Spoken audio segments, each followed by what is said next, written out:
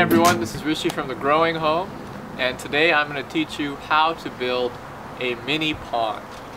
And here in Southern California we have a really dry climate, so a lot of people think that they shouldn't put ponds in because they'll take more water than not having a pond. And I actually really encourage people in dry climates like Southern California to have small ponds just like this one here that we put in a year ago, because in a dry climate it's very difficult for beneficial insects, for birds, for wildlife to find fresh drinking water. Especially if you think about suburban environments like this one, the only water that's available on a regular basis is swimming pool water. And we've all been in swimming pools and seen, you know, the dead bees floating around and the other dead insects floating around because they drank chlorinated water. So if we can provide a little bit of fresh drinking water without chlorine, without any chemicals, just water, clean drinking water, then we can attract a lot of beneficial insects, birds, and other wildlife into our garden and give them because we're giving them something to drink. And so today what I'm going to show you is how to build a mini pond just like this one behind me. These are very, very simple to build. There's only just a few items that you need, and I'm going to show you them in a second. And they will provide fresh water all year round and actually not really take that much water to maintain. Water actually has incredible insulation properties. If you think about living by the ocean, if you live by the ocean, the temperature is always regulated because you have this massive body of water next to you. So when you build a pond and you have this body of water, it's actually not going to evaporate that quickly because the water is going to insulate itself. And if you put it in a nice shady location, you're also going to slow down evaporation, and it can take very little water to maintain a mini pond like this all year. So let me show you now what we're going to need to put one of these together. So we just need a few items here to put together our mini pond. The first thing you're going to need is some kind of container that doesn't have any holes in it. So it could be as simple as a 5-gallon bucket, and I love these because you can get them for free from a lot of different restaurants that get ingredients in these. So you can just you don't have to buy it, you can get one of these for free. You can also use a container from the nursery like this one that doesn't have any holes in it. That works perfectly fine. And then we're going to need the plants and animals that we're actually going to put into the pond. So the two plants that I'm going to be using today, the first is water hyacinth. That's this one here. And water hyacinth is an amazing plant. These roots that hang down here, they actually excrete oxygen through, out of the roots. And so what happens is that beneficial microbes colonize the area around the roots, and they eat up any nutrients that are in the water and feed the plant those nutrients. So this plant, water hyacinth, is going to act like our pond's filtration system and its pump. So when we use water hyacinth, we actually don't need to pump the water in the pond, and it'll stay fresh and clean. The other plant that we're going to put in, which is really easy, is watercress. And this is a vegetable that you might have eaten before. And I just took a little bit of roots and cuttings from another pond that we have in the front yard. And watercress is going to provide some of the food for the fish that we're going to put in here. It's also going to act as part of that water filtration system. And in the summer it tends to spread out over the water's surface and insulate the pond below, so we have less evaporation. Both of these plants you'll be able to find at any pond store or any fish supply store. These are very common. And the last thing that we'll need are just a few goldfish. And what the goldfish are going to do they are going to provide the food for the plants to eat, and they're just closing the loop of the system that we're creating in our pond.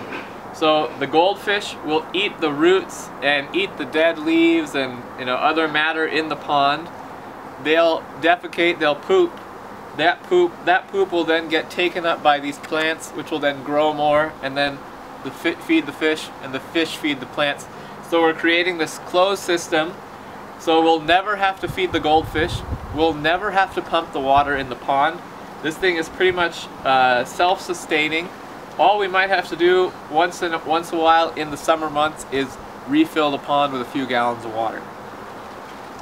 So that's all the parts to it. Now I want to talk to you a little bit about choosing the location for your pond.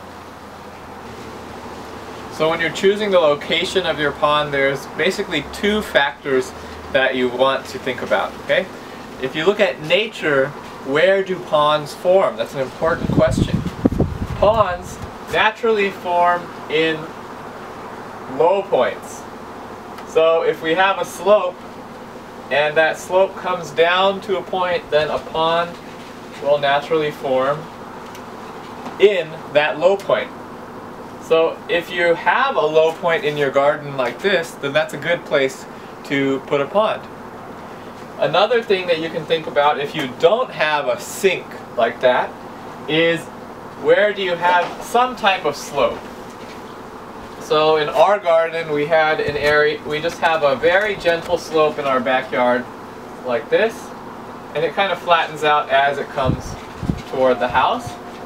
So when it rains or even when we irrigate, water naturally flows down this slope and collects here at the bottom. So this pond that I showed you, I put right here in this location. And so this is part of the reason that I don't need to refill the pond so often, because anytime it rains, or even if I irrigate and there's a little bit of irrigation runoff, then that water naturally flows into the pond and refills. When you're putting your pond in like this, one thing you want to make sure of is that the pond is not above the ground level. So you don't want your pond, the top of your pond, to be up here, because then the water cannot flow into it. What you actually want to do is have it slightly below the grade of the land. So now when water comes down,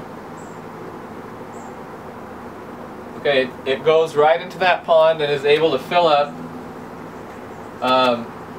without any obstruction.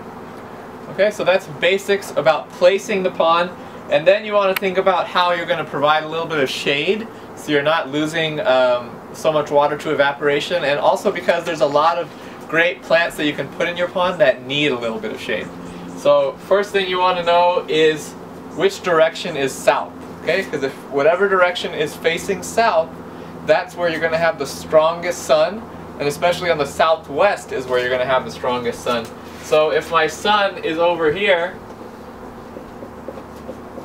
if this is the south direction, then I want to plant a tree or a bush or some kind of, somewhat tall plant here, so that the sun rays are blocked out by that tree or that bush or that plant, and are going to provide a little bit of shade for our pond, keep the water from heating up too much, and giving us a nice little habitat for the plants and the fish in the pond. Okay, so now let me show you how we're actually going to put this thing together. The first step to putting your pond in is to decide where you're going to put your bucket. You can actually just leave this above ground too and keep it as a patio pond. And if you're going to dig it in, you want to make sure when you're digging it in that the rim of the bucket is level. Okay, so you're going to use just a level like this and place it on the top of the bucket and try to make sure it's as level as possible when you sink it into the ground. So you'll check in a few different directions and find that level point. For the demonstration I'm going to do right now, I'm just going to leave it like this above ground. Okay? So your first step is going to be to just fill your bucket. You're going to need to do this 24 hours ahead of when you put the plants or the fish into the bucket. The reason is that municipal water most of the time is going to contain chlorine, and if you put your fish into chlorinated water, they're going to die. So we fill the bucket up ahead of time, and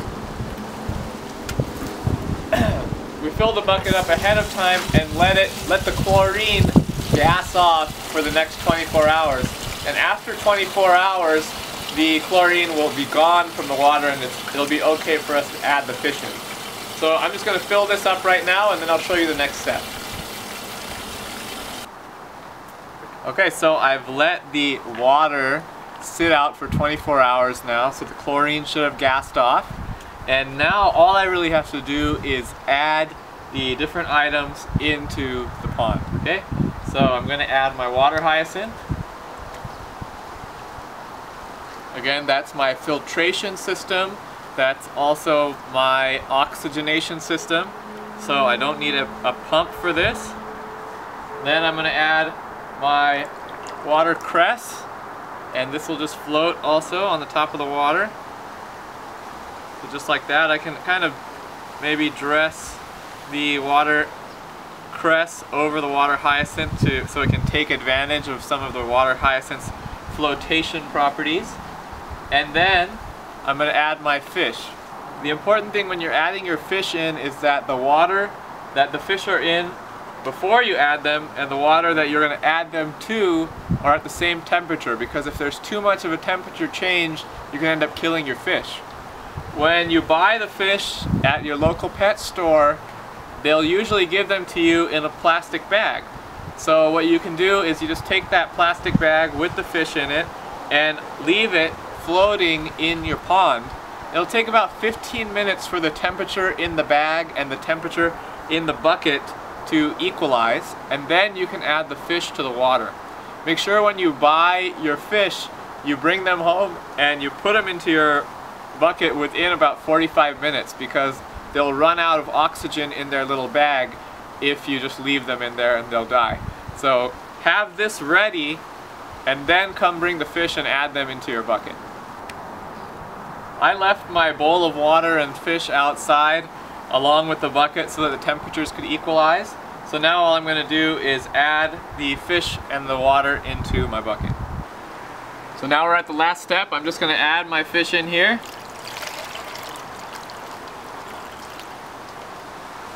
My pond is ready. The water hyacinth is going to provide my filtration and my oxygenation.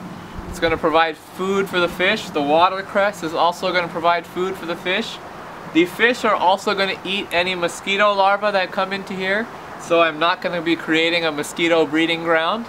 And I have this very nice, elegant, closed loop system, and I'm providing the main function here is I'm providing water for wildlife, for beneficial insects, and bringing those into my garden is going to help the rest of my garden grow. They're going to keep aphids off, they're going to keep other pest bugs off, and they'll be happy that they've come to my garden and they found a fresh, clean water drinking supply.